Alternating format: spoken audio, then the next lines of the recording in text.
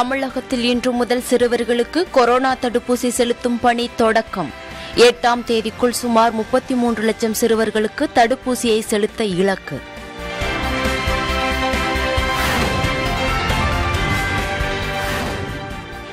விழுப்புரத்தில் பொங்கல் பண்டிகையை முன்னிட்டு பானை தயாரிப்பு பணிகள் தீவிரம். நீர்நிலைகள் முழுமையாக நிரம்பியதால் போதிய மண் கிடைக்காமல் தொழிலாளர்கள் சிரமம்.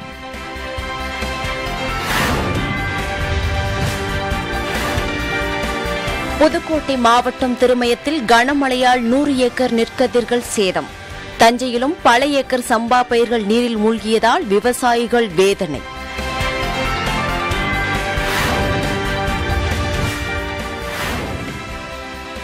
தேனி மாவட்டத்தில் 2ஆம் போக நெல் சாகுபடி பணிகள் தொடக்கம். முல்லை பெரியாறு அணையிலிருந்து கூடுதலாக நீர் திறப்பு.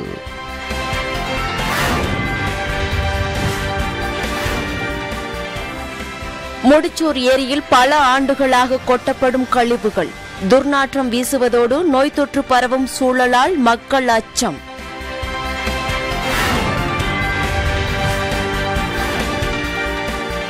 விழுப்புரம் வேளாண்மை துறை அலுவலகத்தை முற்றுகையிட்டு கரும்பு விவசாயிகள் போராட்டம். அரசு அறிவித்த விலையை விட குறைவான விலைக்கு கொள்முதல் செய்வதாக குற்றச்சாட்டு.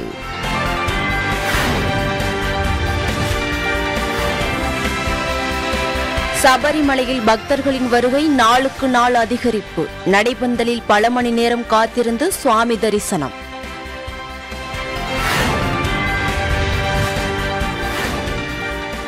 இந்தியா தென்னாப்பிரிக்கா அணிகள் இடையிலான 2வது டெஸ்ட் போட்டி இன்று தொடக்கம். தொடரை வெல்ல இந்திய வீரர்கள் தீவிர பயிற்சி.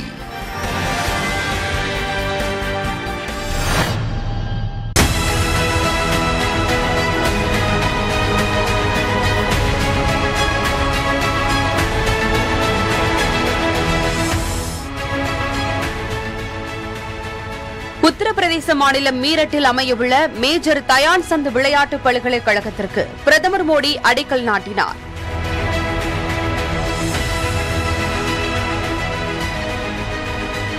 இளைஞர்களே புதிய இந்தியாவின் ஆட்சியாளர்கள் என பிரதமர் மோடி தெரிவித்துள்ளார்.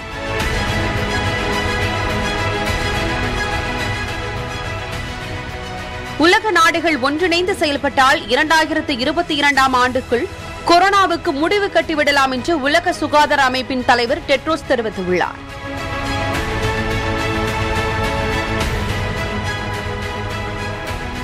ஒமிக்ரான் மற்றும் கொரோனா பரவல் தடுப்பு நடவடிக்கையாக அனைத்து மாநில சுகாதார அமைச்சர்களுடன் மத்திய சுகாதாரத்துறை அமைச்சர் மன்சுக் மாண்டவியா ஆலோசனை மேற்கொண்டார்.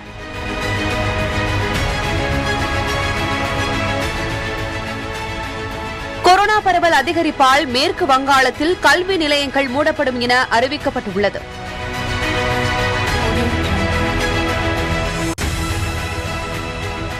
சத்தீஸ்கர் மாநிலம் சுக்மாவில் உள்ள காவல்துறை மற்றும் மத்திய ரிசர்வ் காவல் படையிடம் 44 நக்சல்கள் சரணடைந்தனர்.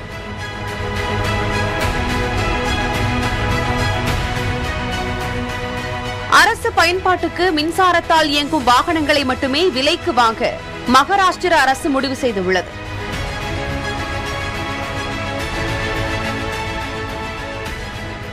ஹரியானாவில் கொரோனா தடுப்பு நடவடிக்கையாக குருகிராம், ஃபரிதாபாத், அம்பாலா, பஞ்ச்குலா மற்றும் சோனிபட் ஆகிய 5 நகரங்களில் இரவு நேர ஊரடங்கு பிறப்பிக்கப்பட்டுள்ளது.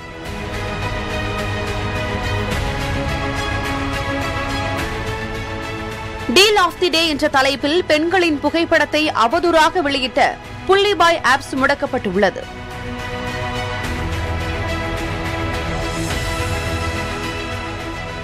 பாலஸ்தீன போராளிகளின் பயிற்சி முகாம்கள் மீது இஸ்ரேல் வான் தாக்குதல் நடத்தியுள்ளது.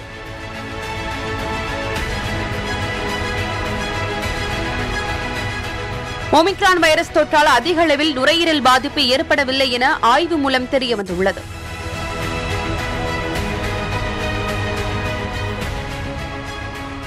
நட்சத்திர கால்பந்து வீரர் மெஸ்ஸிக்கு கொரோனா தொற்று உறுதி செய்யப்பட்டுள்ளது.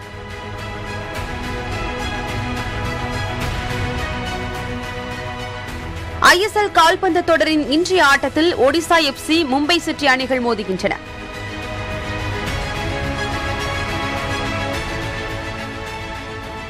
ப்ரோ கபடியில் இன்று பெங்கால் வாரியர்ஸ் பிங்க் பேந்தர்ஸ் அணிகள் பல பரீட்சை நடத்துகின்றன.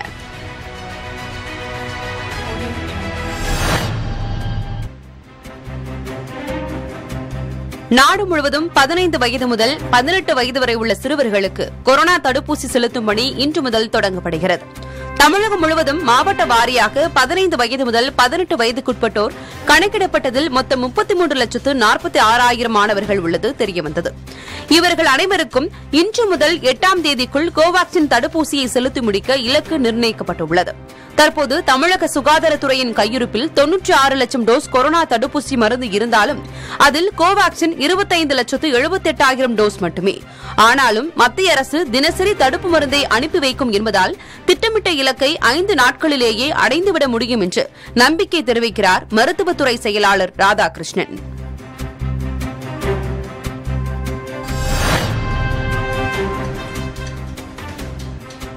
திருமயத்தில் ஒரே இரவில் கொட்டி தீர்த்த கனமழையால் நெற்கதிர்கள் தண்ணீரில் மூழ்கின. புதுக்கோட்டை மாவட்டம் திருமயம் அருகே உள்ள தேக்காட்டூர் ஊராட்சிக்குட்பட்ட தேக்காட்டூர், திருவானைக்காவன்பட்டி உள்ளிட்ட பகுதிகளில் உள்ள கண்மாய்கள் நிறைந்து அதிலிருந்து வெளியாகும் உபரிநீர் விளைநிலங்களை சூழ்ந்துள்ளது. குறிப்பாக அறுவடைக்கு தயாராக இருந்த சுமார் 100 ஏக்கரில் பயிரிடப்பட்டிருந்த நெற்கதிர்கள் முழுமையாக நீரில் மூழ்கியுள்ளதால் விவசாயிகள் செய்வதறியாமல் தவித்து வருகின்றனர். அறுவடை ஒரு வாரம் 5 நாள் நாளைக்கு பிறக்க வேண்டிய கருது பூராமே இப்ப நேற்று பெஞ்ச மழையில கடுமையான வெள்ள சேதத்துல மிதக்குது. பாதி பயிர் முழுகி போச்சு. அது இப்போ அறுக்க முடியாத சூழ்நிலை எல்லாமே முளைச்சிருச்சு. அது இப்போ பார்த்தீங்கன்னாக்கா எங்களுக்கு கடுமையான சேதம். அதை எதுவுமே பண்ண முடியாது. அதனால போன வருஷம் எங்களுக்கு நிவாரணம் கொடுத்தாங்க. அதே மாதிரி இந்த வருஷமா அரசாங்கம் எங்களுக்கு நிவாரணம் கொடுத்தா நாங்கள் நகையெல்லாம் வச்சுட்டு தான் இந்த விவசாயம் பண்ணியிருக்கோம். எல்லாருமே அப்படியே என்ன செய்யறதுனே தெரியாமல் தவிக்கிறாங்க. அதனால அரசாங்கம் பார்த்து ஏதாவது எங்களுக்கு நிவாரணம் கொடுத்து அந்த இன்சூரன்ஸ் எல்லாம் செஞ்சு ஏதாவது பண்ணி கொடுத்தாங்கன்னா எங்களுக்கு மிகப்பெரிய உதவியா இருக்கும். தஞ்சை மாவட்டம் அம்மாப்பேட்டை மற்றும் புத்தூர் கிராமத்தில் அறுவடைக்கு தயாராக இருந்த சம்பா பயிர்கள் நீரில் மூழ்கி சாய்ந்தன. இதனால் ஏக்கருக்கு 30,000 ரூபாய் செலவு செய்த விவசாயிகள் கவலையடைந்துள்ளனர்.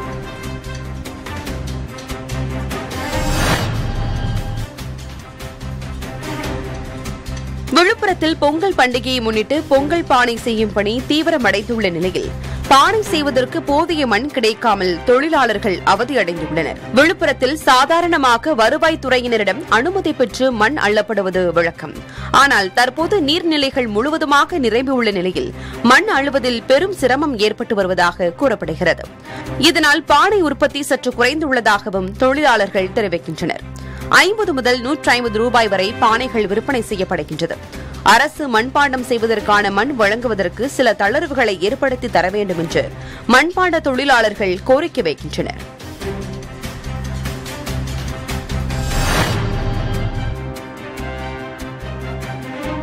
தேனி மாவட்டத்தில் 2ஆம் போக நெல் சாகுபடி பணிகள் துவங்கியுள்ளதால் முல்லை பெரியாறு அணையிலிருந்து தமிழக பாசனத்திற்கான நீர் திறப்பு அதிகரிக்கப்பட்டுள்ளது.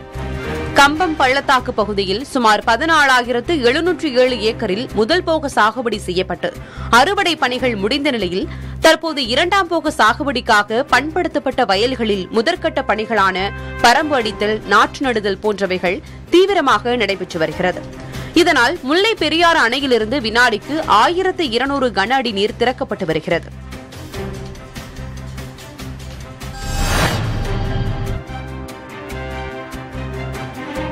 விழுப்புரத்தில் அரசு அறிவித்த விலையை விட குறைவான விலைக்கு பொங்கல் கரும்புகள் கொள்முதல் செய்யப்படுவதாக விவசாயிகள் குற்றம் சாட்டியுள்ளனர். விழுப்புரம் மாவட்டம் பிடாகம் பகுதியில் பயிரிடப்பட்டுள்ள கரும்பு விவசாயிகளிடமிருந்து கொள்முதல் செய்ய வேண்டும் என கோரி விவசாயிகள் ஏற்கனவே சாலை மறியலில் ஈடுபட்டு இருந்தனர். அதனைத் தொடர்ந்து விழுப்புரம் வட்டாட்சியர் முன்னிலையில் விவசாயிகளிடம் சமாதான பேச்சுவார்த்தை நடைபெற்றது. பிறகு ஒரு விவசாயிடமிருந்து 300 கரும்பு கொள்முதல் செய்யப்படும் என தெரிவிக்கப்பட்டது.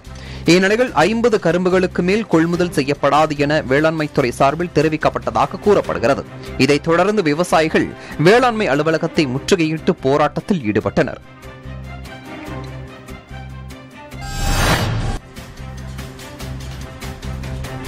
சபரிமலையில் மகர விளக்கு பூஜைக்காக நடை திறக்கப்பட்டுள்ள நிலையில் ஐயப்ப பக்தர்களின் வருகை அதிகரித்த வண்ணமே உள்ளது. பக்தர்கள் வருகை அதிகரிப்பால் பந்தலில் நீண்ட நேரம் காத்திருந்து தரிசனம் செய்ய வேண்டிய கட்டாயம் ஏற்பட்டுள்ளது. மகர விளக்கு பூஜை தொடங்கிய டிசம்பர் 31ஆம் தேதி மட்டும் 40,167 பக்தர்கள் தரிசனம் செய்துள்ளனர். மறுநாள் ஆங்கில புத்தாண்டு தினத்தன்று 40,085 பக்தர்கள் தரிசனம் செய்துள்ளனர். ஞாயிற்றுக்கிழமையான நேற்று மேலும் பக்தர்கள் கூட்டம் அதிகரித்தது. அப்பம், அரவணை உள்ளிட்ட பிரசாதம் வழங்கும் கவுண்டர்களிலும் பக்தர்கள் அலைமோதினர். ஜனவரி 19ஆம் தேதி வரை பக்தர்கள் தரிசனம் செய்ய அனுமதிக்கப்பட உள்ளனர்.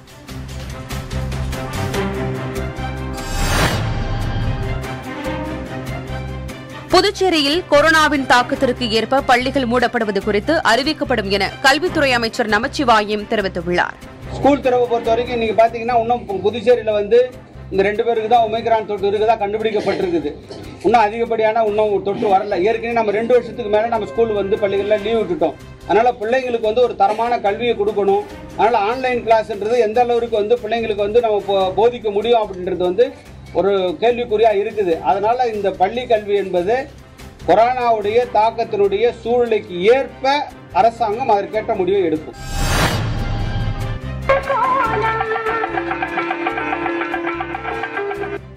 தமிழகம் முழுவதும் நேற்று அனுமன் ஜெயந்தி விமர்சையாக கொண்டாடப்பட்டது. புதுக்கோட்டை மாவட்டம் பொன்னமராவதி அருகே வேகுப்பட்டி கிராமத்தில் உள்ள 27 அடி உயரமுள்ள விஸ்வரூப ஆஞ்சநேயருக்கு சிறப்பு அபிஷேக ஆராதனைகள் செய்யப்பட்டன. தொடர்ந்து இரவு ஆஞ்சநேயர் திருவீதி உலா நடைபெற்றது. நெல்லை மாவட்டம் வள்ளியூரில் உள்ள சுந்தர பரிபூரண பெருமாள் கோவிலில் அனுமன் ஜெயந்தி முன்னிட்டு 9 கிரகங்களின் அதிபதியாகிய ஆஞ்சநேயருக்கு பன்னீர், சந்தனம், பால் உட்பட பல்வேறு அபிஷேகங்கள் செய்யப்பட்டது. செங்கல்பட்டு மாவட்டம் திருப்போரூர் ஒன்றியத்திற்குட்பட்ட வெண்பேடு ஊராட்சியில் ஸ்ரீ ஜெயவீர ஆஞ்சநேயர் கோவிலில் அனுமன் ஜெயந்தி பெருவிழா வெகு விமர்சையாக கொண்டாடப்பட்டது. மூலவ ஆஞ்சநேயருக்கு 1008 வடமாலைகள் சாற்றப்பட்டு சிறப்பு தீப ஆராதனைகள் நடைபெற்றன.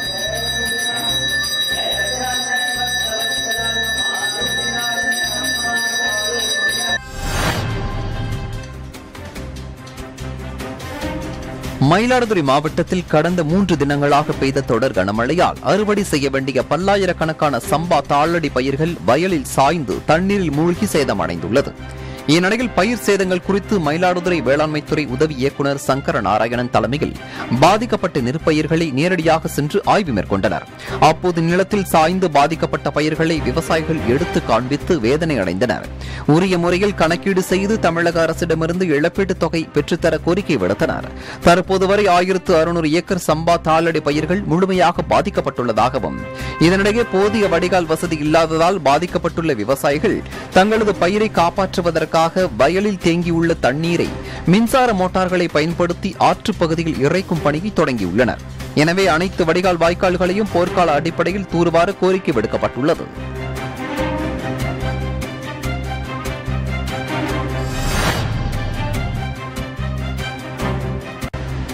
திருவள்ளூரில் காலம் தவறி பெய்த மழையால் நிலங்களிலேயே சம்பா நெற்கதிர்கள் வீணாகின. வெள்ளிவாக்கம் ஊராட்சி ஒன்றியம் கீழக்கொண்டையார், கரலப்பாக்கம், கதவூர், பாக்கம், பாண்டேஸ்வரம், பாலவீடு, மாகரல், அரக்கம்பக்கம் பகுதிகளில் சுமார் 200 ஏக்கரில் சம்பா சாகுபடி செய்யப்பட்டு இருந்தது. இந்நிலையில் சில நாட்களுக்கு முன் பெய்த மழையால் இன்னும் 15 நாட்களில் அறுவடைக்க தயாராக இருந்த பயிர்கள் மடிந்து சேதமடைந்துள்ளது. எனவே அதிகாரிகள் உடனடியாக ஆய்வு செய்து இழப்பீடு வழங்க கோரிக்கை விடுக்கப்பட்டுள்ளது.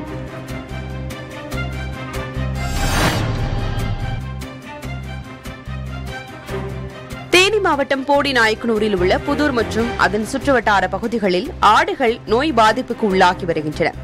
இந்நோயால் பாதிக்கப்படும் ஆடுகள் வாயில் புண் ஏற்படுவதுடன் கால் குழம்புகளில் சீழுடன் காயம் ஏற்படுகிறது. மேலும் இந்நோய் கண்டறியப்பட்ட ஆடுகள் வயிற்றுப்போக்கு ஏற்பட்டு உயிரிழக்கும் அபாயம் ஏற்பட்டுள்ளது. கால்நடை மருத்துவமனையில் ஆடுகளை கொண்டு சென்றால் உரிய மருந்துகள் எதுவும் இல்லை என்று திருப்பி அனுப்பப்படுவதாக புகார் கூறினர். இதனால் அரசு உடனடியாக நடவடிக்கை எடுக்க வேண்டும் என கோரிக்கை வைக்கப்பட்டது.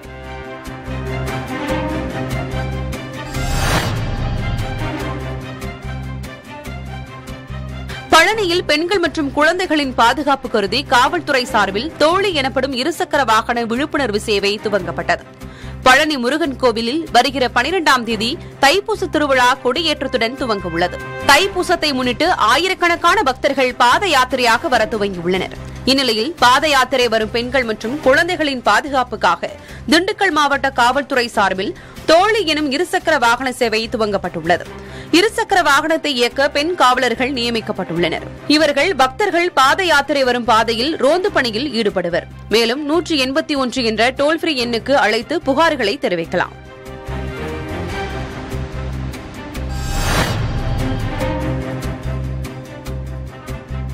தேனி மாவட்டம் போடிநாயக்கனூரில் இருந்து குரங்கணி செல்லும் சாலையில் அழகர்சாமி என்பவருக்கு சொந்தமான தோட்டம் உள்ளது. இந்த தோட்டத்தில் மலைப்பாம்பு செல்வதை அங்குள்ளவர்கள் பார்த்துள்ளனர்.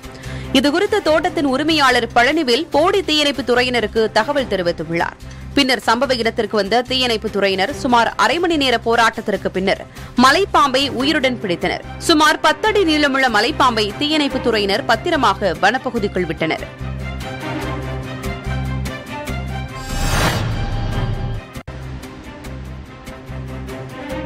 சேலம் மாவட்டம் ஓமலூர், காடையம்பட்டி, தாரமங்கலம், கருப்பூர் ஆகிய வட்டார கிராமங்களில் கடந்த 2 ஆண்டுகளாக போதுமான மழை இல்லாததால் 100 ஏக்கருக்கும் குறைந்த அளவிலேயே கரும்பு சாகுபடி செய்யப்பட்டுள்ளது.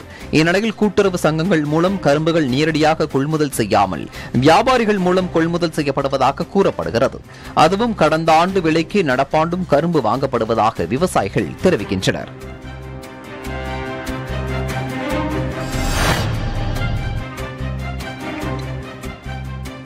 கள்ளக்குறிச்சி மாவட்டம் திருக்கோவிலூர் அடுத்த மணலூர்பேட்டையில் தனியார் திருமண மண்டபத்தில் உலக திருக்குறள் கூட்டமைப்பின் சார்பில் முப்பெரும் விழா நடைபெற்றது.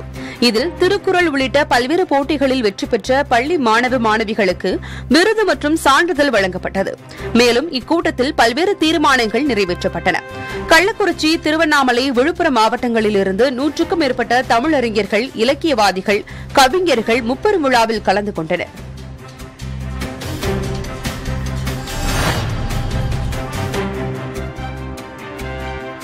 நாமக்கல் மாவட்டம் ராசிபுரம் அடுத்த பொங்கலம்மன் கோவில் அருகே உள்ள கருப்பசாமி கோவிலில் கொரோனா பாதிப்பிலிருந்து மக்களை காத்திடவும், உலக மக்கள் அனைவரும் ஆரோக்கியத்துடன் இருக்கவும் 1008 மூலிகைகளை கொண்டு பல்வேறு மந்திரங்கள் முழக்கத்துடன் தன்வந்திரியாகம் நடத்தப்பட்டது. இதில் ராசிபுரம் மற்றும் சுற்றுவட்டார பகுதிகளான திருச்செங்கோடு, சேலம், ஆத்தூர் உள்ளிட்ட பகுதிகளில் இருந்து வந்த ஏராளமான பொதுமக்கள் கலந்து கொண்டு சுவாமி தரிசனம் செய்தனர்.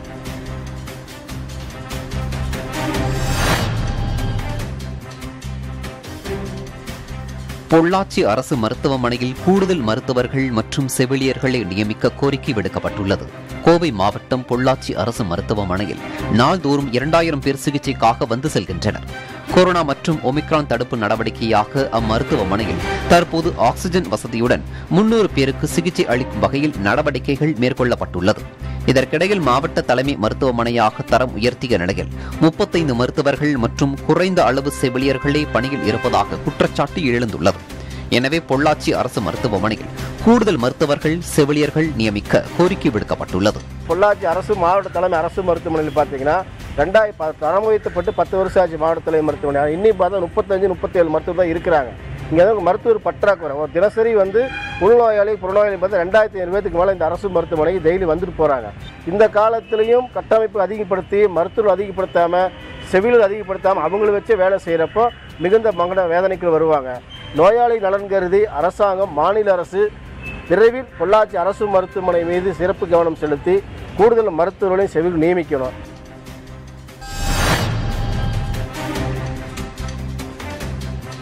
கொடைக்கானல் மூங்கில்காடு கிராம மக்கள் காட்டாற்று பாதையில் பாலம் அமைத்து தர கோரிக்கை விடுத்துள்ளனர். திண்டுக்கல் மாவட்டம் கொடைக்கானல் மலைப்பகுதியில் பள்ளங்கி கோம்பை அருகே மூங்கில்காடு கிராமம் உள்ளது. அங்குள்ள மக்கள் அக்கிராமத்திற்கு செல்ல குறுக்கிடும் பெரும் ஓடையை கடக்க வேண்டிய நிலை உள்ளது. மழை இல்லாத காலங்களில் இலகுவாக அப்பகுதியை கடக்கும் மக்கள் தொடர் மழை மற்றும் பலத்த மழைக்காலங்களில் அந்த ஓடையில் பெருக்கெடுக்கும் காட்டாற்றை என அனைத்து தரப்பினரும் ஆபத்தான முறையிலேயே கடந்து வருகின்றனர். இந்த நிலையில் வெள்ளக்காலங்களில் ஆபத்தான முறையில் காட்டாற்று வெள்ளத்தை கடந்து வரும் தங்களுக்கு மாவட்ட நிர்வாகம் தங்களுக்கு பாலம் அமைத்து தர வேண்டும் என கோரிக்கை விடுத்தனர்.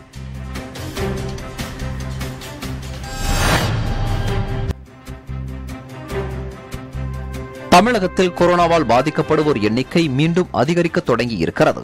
தமிழகத்தில் ஒரே நாளில் 1,02,029 பேருக்கு கொரோனா பரிசோதனை செய்ததில் 1,594 பேருக்கு தொற்று உறுதியாகியுள்ளது. இதன் மூலம் தொடர்ந்து 3வது நாளாக தினசரி பாதிப்பு 1000ற்கு மேல் பதிவாகியுள்ளது. ஒரே நாளில் கொரோனாவுக்கு 6 பேர் உயிரிழந்துள்ளனர். 624 பேர் குணமடைந்து வீடு திரும்பியுள்ளனர்.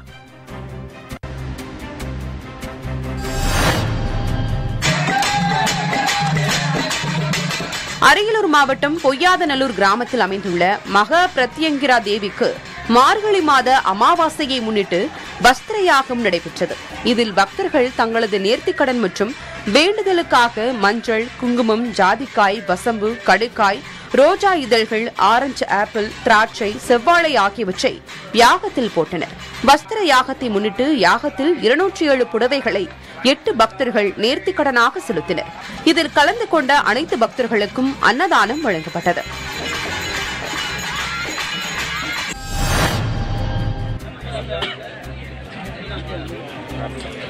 புத்தாண்டை முன்னிட்டு விளாத்திக்குளத்தில் மாநில அளவிலான கபடி போட்டி நடைபெற்றது. தூத்துக்குடி மாவட்டம் விளாத்திக்குளம் சிதம்பர நகரில் புத்தாண்டு பண்டிகையை முன்னிட்டு 35வது ஆண்டு மாநில அளவிலான கபடி போட்டி கடந்த 2 நாட்களாக நடைபெற்றது. பகல் இரவாக நடைபெற்ற இந்த போட்டியில் தூத்துக்குடி, நெல்லை, கன்னியாகுமரி, விருதுநகர், மதுரை, ராமநாதபுரம் உள்ளிட்ட பல்வேறு மாவட்டங்களைச் சேர்ந்த 52 அணிகள் கலந்து கொண்டன.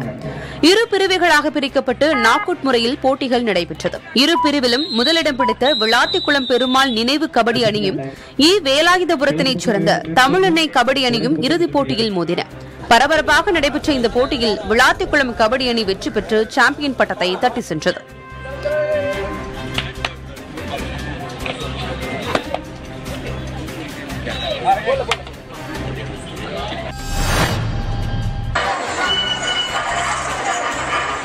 செங்கம் அடுத்த கடலாடி பகுதியில் எருதுவிடும் விழா வெகு சிறப்பாக நடைபெற்றது. திருவண்ணாமலை மாவட்டம் செங்கம் அடுத்த கடலாடி பகுதியில் நடைபெற்ற எருதுவிடும் விழாவில் முதலில் கோவில் காளை களம் இறக்கப்பட்டது. பின்னர் சுமார் 300க்கும் மேற்பட்ட காளைகள் ஒன்றன் பின் ஒன்றாக களம் இறக்கப்பட்டன. 2 சுற்றுகளில் சுமார் 100 மீட்டர் தூர இலக்கை குறைவான நேரத்தில் கடந்த காளைகள் வெற்றி பெற்றதாக அறிவிக்கப்பட்டு ரொக்க பரிசு மற்றும் சான்றிதழ் வழங்கப்பட்டது.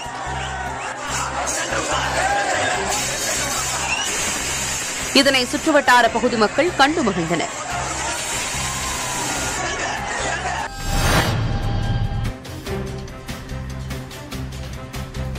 எவரும் குப்பைகளோ இறைச்சி கழிவுகளோ போடக்கூடாது என அறிவிப்பு பலகை வைக்கப்பட்டிருக்கும் அதே இடத்தில் முடிச்சூர் ஊராட்சியே கழிவுகளை பல ஆண்டுகளாக கொட்டி வருகிறது.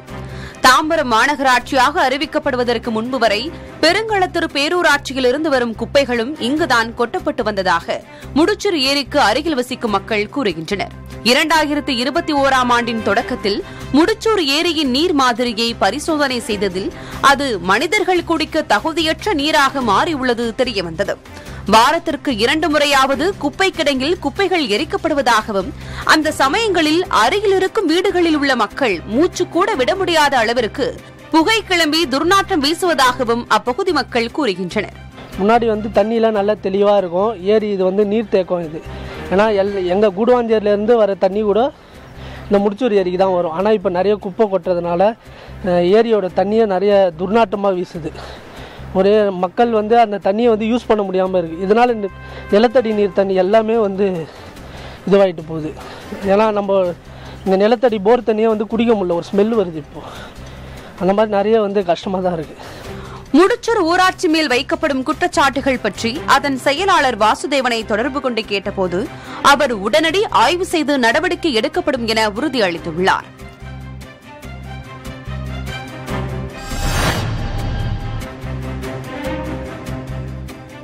சென்னை தியாகராய நகரில் உள்ள மேட்லி சுரங்கப்பாதையில் தேங்கியுள்ள வெள்ள நீரை அகற்றும் பணியில் மாநகராட்சி ஊழியர்கள் ஈடுபட்டனர்.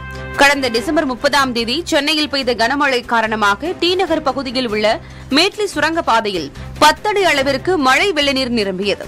இதையடுத்து அப்பகுதியில் அனைத்து வகையான போக்குவரத்துக்கும் தடை செய்யப்பட்டது. தொடர்ந்து சுரங்கப்பாதையில் உள்ள தண்ணீர் மற்றும் குப்பைகள் ராட்சத இயந்திரங்கள் மூலம் அகற்றப்பட்டன.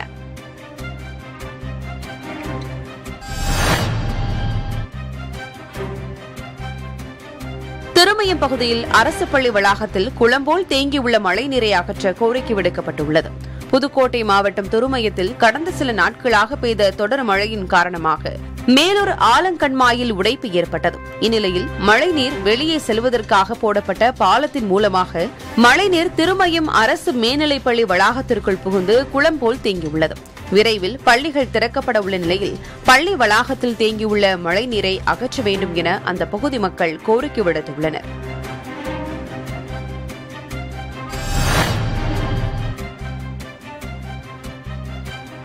தேனியில் தென்னந்தோப்பில் புகுந்து காட்டு யானைகள் 100க்கும் மேற்பட்ட தென்னை மரங்களை சேதம் செய்தன.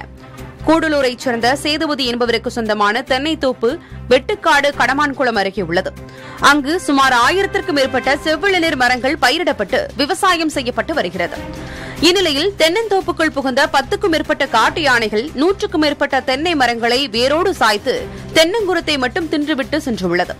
இதனால் சேதமடைந்த மரங்களுக்கு உரிய நிவாரணம் அரசு வழங்க கோரிக்கை விடுக்கப்பட்டது.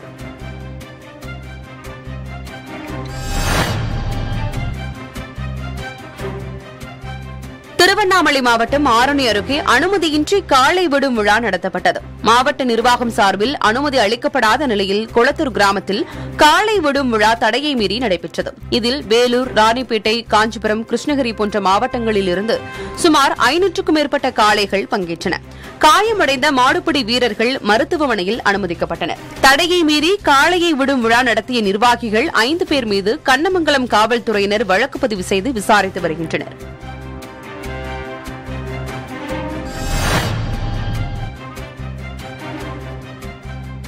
வேலூர் மாவட்டம் பேரணாம்பட்டு அடுத்த மேல்பட்டி அருகே எம்பி குப்பத்தில் காவல்துறையினர் வாகன தணிக்கையில் ஈடுபட்டிருந்தனர். அப்போது அவ்வழியாக வந்த 2 கார்களை சோதனை செய்ததில் செம்மரக்கட்டைகள் இருந்தது தெரியவந்தது. இதனிடையே கார் ஓட்டுநர் ராகுல் தப்பி ஓடினார். காரில் இருந்தவர்களை விசாரணை செய்ததில் ஆந்திராவிலிருந்து செம்மரக்கட்டைகளை கடத்தி வந்து மேல்பட்டி அருகே பழனி என்பவருக்கு சொந்தமான நிலத்தில் பதுக்கி வைக்க இருந்தது தெரியவந்தது. இதனையடுத்து காவல்துறையினர் அங்கிருந்து சுமார் 605 கிலோ எடை கொண்ட 18 செம்மரக்கட்டைகளை பறிமுதல் செய்தனர். இது தொடர்பாக சுரேஷ் பாபு, பழனி ஆகிய இருவரை கைது செய்து தப்பி ஓடிய ராகுலை போலீசார் தேடி வருகின்றனர்.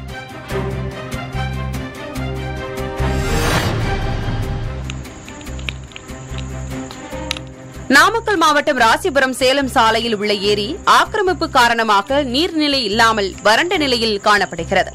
இதனை பயன்படுத்தி தனியார் மருத்துவமனையின் கழிவுகள், குப்பைகள் ஏரியில் கொட்டி தீ வைக்கப்படுகின்றன.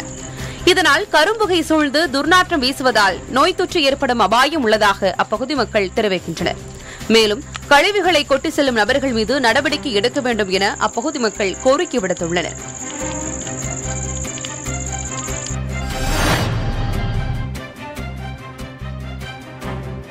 ராமநாதபுரம் மாவட்டம் மண்டபம் அடுத்த வேதாளை தெற்கு கடற்கரை பகுதியில் முகமது அலி ஜின்னா என்பவரின் வீட்டில் இலங்கைக்கு கடத்துவதற்காக 1 டன் சமையல் மஞ்சள் பதுக்கி வைத்திருப்பதாக கியூ பிரிவு போலீசாருக்கு தகவல் கிடைத்தது. இதையடுத்து அங்கு சென்ற கியூ பிரிவு போலீசார் பதுக்கி வைக்கப்பட்டிருந்த சமையல் மஞ்சளை பறிமுதல் செய்து விசாரணை மேற்கொண்டனர். பறிமுதல் செய்யப்பட்ட மஞ்சளின் சர்வதேச மதிப்பு 4 லட்சம் ரூபாயாகும்.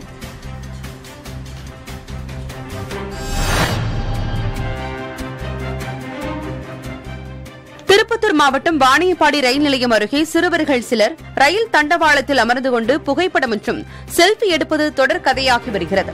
இதுபோன்ற செயல்களில் ஈடுபடக்கூடாது என்று ரயில்வே காவல்துறையினர் பலமுறை அறிவுரை வழங்கியும் தொடர்ந்து ஆபத்தை உணராமல் சிறுவர்கள் செயல்பட்டு வருகின்றனர். விபத்து ஏற்பட அதிகம் வாய்ப்புள்ளதால் உடனடியாக ரயில் பாதையில் காவலர்களை ரோந்து பணி மேற்கொள்ள வேண்டும் என சமூக ஆர்வலர்களும் பொதுமக்களும் கோரிக்கை வைக்கின்றனர்.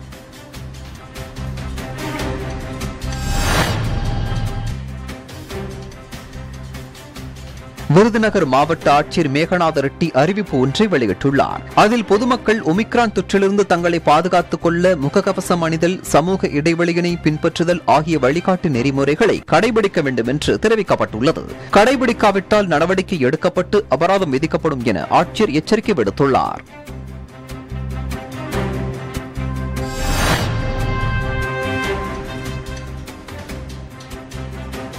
அரியலூர் அருகே கனமழையால் 700 ஏக்கர் பயிர்கள் நீரில் சாய்ந்து சேதமடைந்துள்ளன. அரியலூர் மாவட்டம் ஜெயங்கொண்டம் அருகே உள்ள தாப்பழூர் டெல்டா பகுதியில் பொன்னாற்று பாசனம் மூலம் 8000 ஏக்கர் நெற்பயிர் சாகுபடி செய்யப்படுகிறது.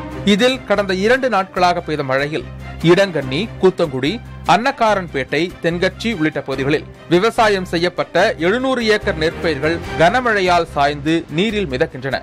தண்ணீரில் கிடக்கும் நெல் முளைத்து விட்டதால் கால் பங்கு கூட தேராது என விவசாயிகள் வேதனை அடைந்துள்ளனர். மன்னார்குடி அதன் சுற்றுவட்டார பகுதிகளில் கடந்த 3 நாட்களாக பெய்த பலத்த மழையால் 500 ஏக்கர் சம்பா மற்றும் தாளடி பயிர்கள் நீரில் மூழ்கின. நாகை மாவட்டத்தில் பெய்த கனமழை காரணமாக திருமருகல், கீழையூர், திருக்குவளை ஒன்றியங்களுக்குட்பட்ட பல்வேறு பகுதிகளில் 1000 ஏக்கரில் சம்பா பயிர்கள் சாய்ந்து சேதமடைந்தன. ஆரம்பத்தில் இப்போ இந்த கனமழையின் காரணமாக நேரடியாக விதைக்கப்பட்டிருந்து முளைத்து அதுவும் மழையில் சுத்தமாக வீணாக போய்விட்டது. இப்பொழுது மீண்டும் மறுபடியும் நாங்கள் விதை விட்டு மீண்டும் நடவு நட்டிருக்கோம். இப்போது அறுவடை பருவத்தில் தயாராக இருந்தது. சுத்தமாக இந்த 2 நாட்களாக இப்போ இந்த கனமழை காரணமாக முழுவதுமாக நினைந்து விட்டது. இது இன்னும் ஓரிரு நாட்கள் இந்த தண்ணீர் வெளியாகிவிட்டால் முழுவதுமாக முளைக்க தொடங்கிவிடும். இதனால் எங்களுக்கு எண்ணற்ற செலவுகள் ஆகிறது. இதற்கு அரசு ஒரு உரிய நிவாரணம் வழங்க வேண்டும். ஏற்கனவே ஒரு முறையை செலவு செய்துவிட்டோம். இப்போ மீண்டும் ஒரு முறை அறுக்கும் தருவாயில் இந்த இழப்பீடு ஏற்பட்டது விவசாயிகளுக்கு ஒரு பெரும் இழப்பீடாக இருக்கிறது. மயிலாடுதுறை மாவட்டத்தில் கொட்டி தீர்த்த கனமழையால் அறுவடைக்கு தயாராக இருந்த சம்பா, தாளடி பயிர்கள் வயலில் சாய்ந்ததால் விவசாயிகள் செய்வதறியாது தவித்து வருகின்றனர். அதிகாரிகள் முறையாக கணக்கெடுப்பு நடத்தி இழப்பீடு வழங்க வேண்டும் என பாதிக்கப்பட்ட விவசாயிகள் கோரிக்கை வைத்துள்ளனர்.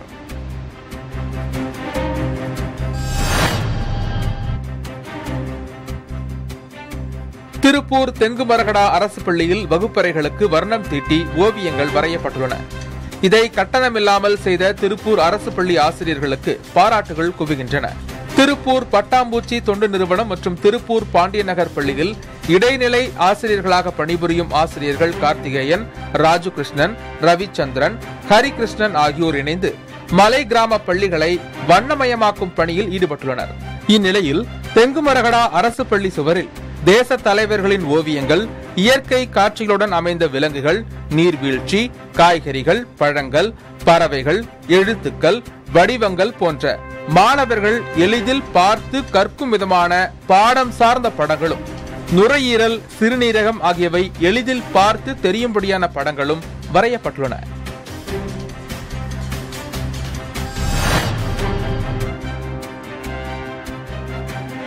காரைக்குடியில் ஆங்கில புத்தாண்டை வரவேற்கும் விதமாக நடைபெற்ற கோலப் போட்டியில் ஏராளமான பெண்கள் பங்கேற்று கோலம் போட்டனர். சிவகங்கை மாவட்டம் காரைக்குடி தெற்கு தெரு பகுதியில் புத்தாண்டு தினத்தை வரவேற்கும் விதமாக கோலப் போட்டி நடைபெற்றது. இதில் ஏராளமான பெண்கள் பங்கேற்று பல வண்ண வடிவில் கோலங்கள் வரைந்து பார்வையாளர்களை கவர்ந்தனர்.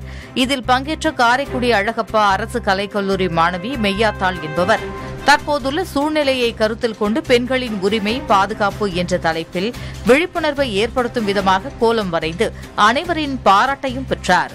வெற்றி பெற்ற பெண்களுக்கு பரிசுப் பொருட்கள் மற்றும் ரொக்கப்பணம் வழங்கப்பட்டன.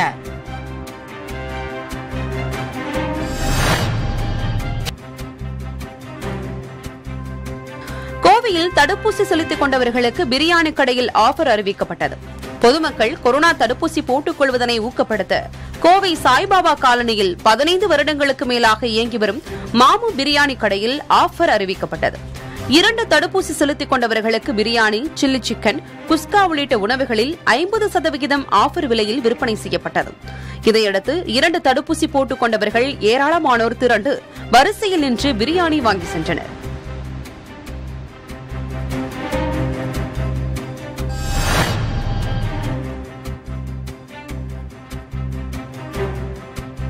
ராஜபாளையத்தில் குடியிருப்புகளுக்கு அருகே உள்ள குளத்தில் மீனுக்கு விரிக்கப்பட்டிருந்த வலையில் சுமார் 8 அடி நீளமுள்ள மலைப்பாம்பு சிக்கியது.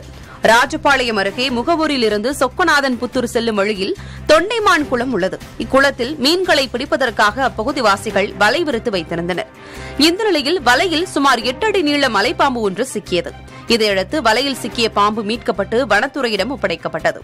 ஏற்கனவே இந்த குளத்தில் 13 முறை மலைப்பாம்புகள் பிடிபட்ட நிலையில் 14வது முறையாக மலைப்பாம்பு பிடிபட்டுள்ளது. தொடர்ந்து மலைப்பாம்புகள் பிடிபடும் சம்பவம் அப்பகுதி மக்களிடையே அச்சத்தை ஏற்படுத்தியுள்ளது. எனவே இக்குளத்தை தூர்வார கோரிக்கை எழுந்துள்ளது.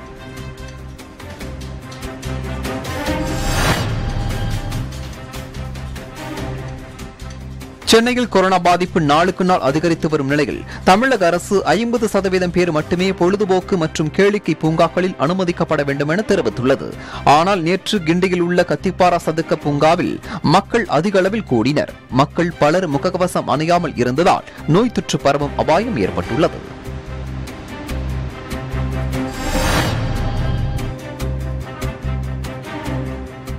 ராணிப்பேட்டை மாவட்டம் அரக்கோணத்தில் ரயில் பயணிகள் சங்கத்தின் பொதுக்கூட்டம் நடைபெற்றது. இக்கூட்டத்தில் அரக்கோணம் சென்னை இடையே அரை மணி நேரத்திற்கு ஒரு ரயில் என கூடுதலாக மின்சார ரயில்களை இயக்க வேண்டும் எனவும் அரக்கோணம் ரயில் நிலையத்தை 3வது முனையமாக உருவாக்க வேண்டும் உள்ளிட்ட பல கோரிக்கைகள் வலியுறுத்தப்பட்டன.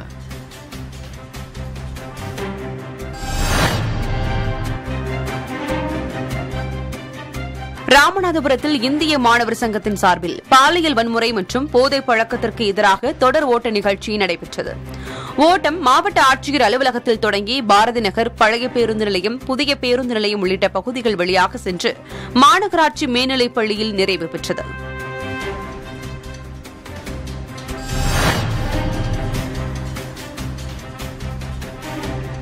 கள்ளக்குறிச்சி மாவட்டம் சங்கராபுரம் அருகே உள்ள மூங்கில் துறைப்பட்டு பகுதியில் அனைத்து வியாபாரிகள் நல சங்கம் கூட்டம் நடைபெற்றது. புதிய நிர்வாகிகள் பதவியேற்றுக் கொண்ட இந்நிகழ்ச்சியில் மத்திய அரசு ஜிஎஸ்டி வரியை உடனே குறைக்க வேண்டும், தடை செய்யப்பட்ட பான் மசாலா, குட்கா பொருட்கள் தமிழகத்துக்குள் வராமல் தடுக்க அரசு நடவடிக்கை எடுக்க வேண்டும் என்பன உள்ளிட்ட கோரிக்கைகள் வலியுறுத்தப்பட்டன.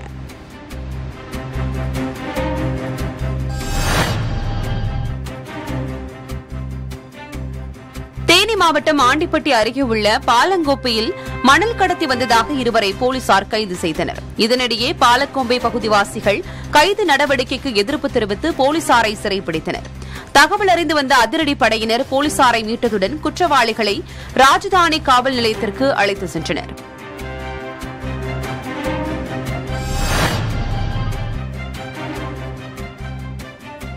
மதுரையிலிருந்து பயணிகளுடன் தஞ்சாவூர் நோக்கி அரசு பேருந்து ஒன்று சென்று கொண்டிருந்தது. இந்த நிலையில் திருமயம் அருகே குறுக்கே வந்த மாடு மீது மோதாமல் இருக்க ஓட்டுநர் பேருந்தை திருப்பினார்.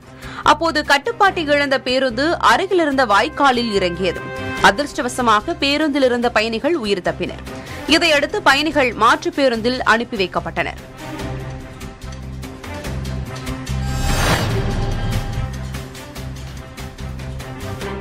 விருதுநகர் மாவட்டம் ஸ்ரீவில்லிபுத்தூர் அருகே உள்ள சதுரகிரி சுந்தர மகாலிங்கம் மலைக்கோவிலுக்கு கடந்த டிசம்பர் 31ஆம் தேதி முதல் 4 நாட்களுக்கு பக்தர்கள் செல்ல மாவட்ட நிர்வாகம் அனுமதி வழங்கியுள்ளது. இந்நிலையில் மார்கழி மாத அமாவாசையை முன்னிட்டு 10,000த்திற்கும் மேற்பட்ட பக்தர்கள் சதுரகிரி கோவிலுக்கு மலை ஏறி சுவாமி தரிசனம் செய்தனர்.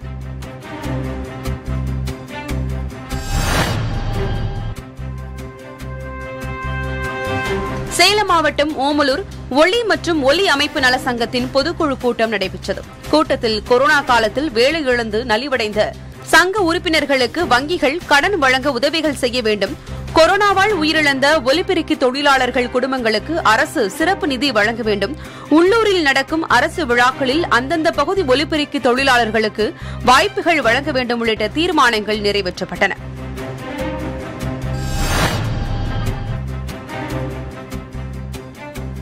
பூவிருந்தவல்லி நகராட்சியின் பல பகுதிகளில் நகராட்சி அதிகாரிகள் கொரோனா தடுப்பு நடவடிக்கையாக அதிரடி ஆய்வு நடத்தினர்.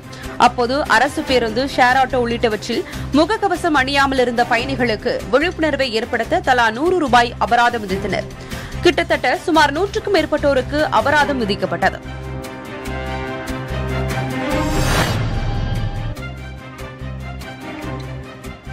பெண்கள் மற்றும் குழந்தைகளுக்கு எதிரான பாலியல் குற்ற சம்பவங்கள் அதிகரித்து வருவதை கண்டித்தும் இதுபோன்ற நடவடிக்கைகளில் ஈடுபடும் நபர்கள் மீது கடுமையான நடவடிக்கை எடுக்க கோரியும் மக்கள் பாதுகாப்பு அமைப்பு சார்பில் திருப்பூர் குமரன் சிலை முன்பு கவன ஈர்ப்பு ஆர்ப்பாட்டம் நடைபெற்றது.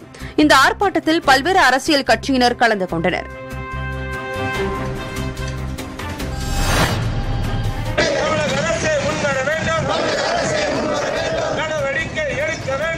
நீலகிரி மாவட்டம் பந்தலூரில் அரசு தேயிலை நிறுவன பணியாளர்கள் சம்பள உயர்வை கேட்டு ஆர்ப்பாட்டம் நடத்தினர். டேன்-டீயில் பணியாற்றும் சுமார் 4,800 ஊழியர்கள் ஊதிய முரண்பாடுகளை களையும் வகையில் தனி கமிட்டி அமைத்து அரசு நடவடிக்கை எடுக்க வலியுறுத்தி ஆர்ப்பாட்டத்தின் போது கோஷங்களை எழுப்பினர்.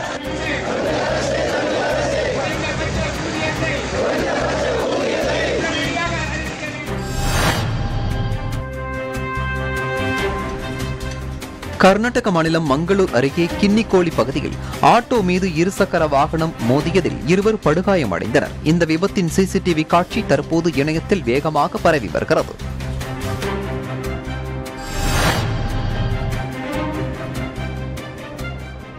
புத்தாண்டு தொடர் விடுமுறையை முன்னிட்டு கடலூர் வெள்ளி கடற்கரையில் ஏராளமானோர் திரண்டு பொழுதை கழித்தனர். வழக்கத்தை விட நேற்று கூட்டம் அதிகமாக காணப்பட்டது. இதையடுத்து கூடுதலாக போலீசார் அங்கு பாதுகாப்பு பணியில் ஈடுபட்டனர். பலர் கொரோனா தடுப்பு விதிகளை பின்பற்றாததால் தொற்று பரவும் நிலை ஏற்பட்டது.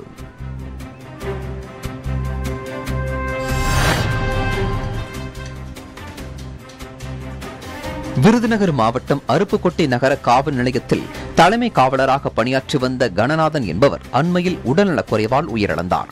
இதையடுத்து அவரது குடும்பத்திற்கு உடன் பணியாற்றிய போலீசார் நிதி திரட்டினர். மொத்தமாக 14 லட்சம் ரூபாய் நிதி திரட்டப்பட்ட நிலையில் மாவட்ட கண்காணிப்பாளர் மனோகர் நிதியை கணநாதன் குடும்பத்தாரிடம் வழங்கினார்.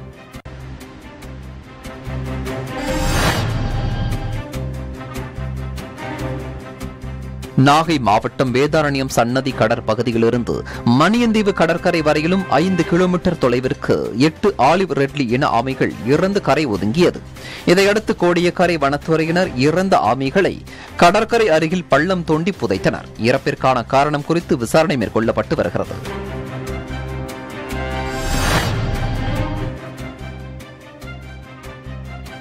வேதாரண்யம் பகுதியில் பெய்து வரும் மழையால் உப்பு உற்பத்தி தரிசு பணிகள் பாதிக்கப்பட்டுள்ளது. கனமழையால் உப்பளங்களில் 2 அடிக்கு மேல் தண்ணீர் தேங்கியுள்ளது.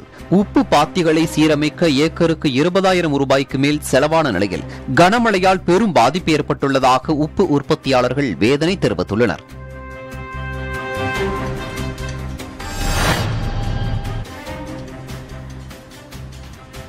சேலத்தில் பெண்கள் மற்றும் பெண் குழந்தைகள் பாதுகாப்பு தொடர்பான விழிப்புணர்வை ஏற்படுத்தும் விதமாக கண்களை கட்டிக்கொண்டு 20 கிலோமீட்டர் சைக்கிள் ஓட்டி 11 வயது சிறுவன் சாதனை படைத்துள்ளார். சேலம் மரவநேரி பகுதியைச் சேர்ந்த சரண்தேவ் என்னும் 5ஆம் வகுப்பு பயின்று வரும் சிறுவன் கண்ணை கட்டிக்கொண்டு ஏற்காடு அடிவாரம் கொண்டப்பநாயக்கன்பட்டி பகுதியிலிருந்து மகாத்மா காந்தி விளையாட்டு மைதானம் வரை நிர்ணயிக்கப்பட்ட 20 கிலோமீட்டரை கடந்து குளோபல் புக் ஆஃப் ரெக்கார்ட் புத்தகத்தில் இடம் பிடித்துள்ளார். அந்நிறுவனம் சார்பில் சாதனையாக அறிவித்து சான்றிதழ் வழங்கப்பட்டது.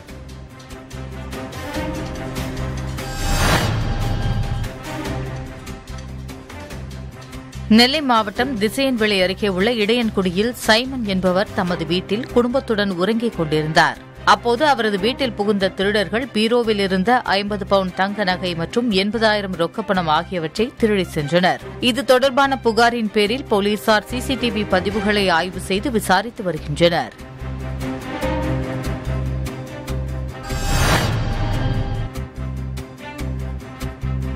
திருநெல்வேலி மாவட்டம் வள்ளியூர் அருகே உள்ள வடக்கன்குளம் பகுதியில் கொரோனா தடுப்பூசி செலுத்தும் பணி நடைபெற்றது.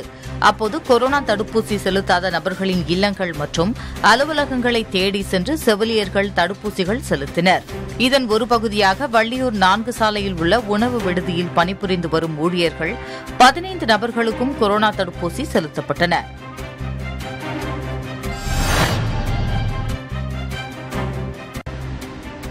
புதுக்கோட்டை மாவட்டம் திருமயம் அருகே உள்ள பொன்குடிப்பட்டி போடி கண்மாய் மடையில் உடைப்பு ஏற்பட்டது.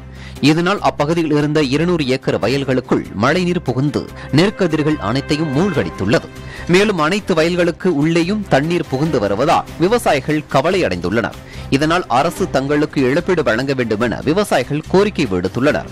இதற்கிடையில் ஊராட்சி நிர்வாகம் மற்றும் வருவாய்த்துறை சார்பில் உடைந்த மடையை சரி செய்யும் வகையில் மண் மூட்டைகள் கொண்டு அடைக்க ஏற்பாடு செய்யப்பட்டுள்ளது.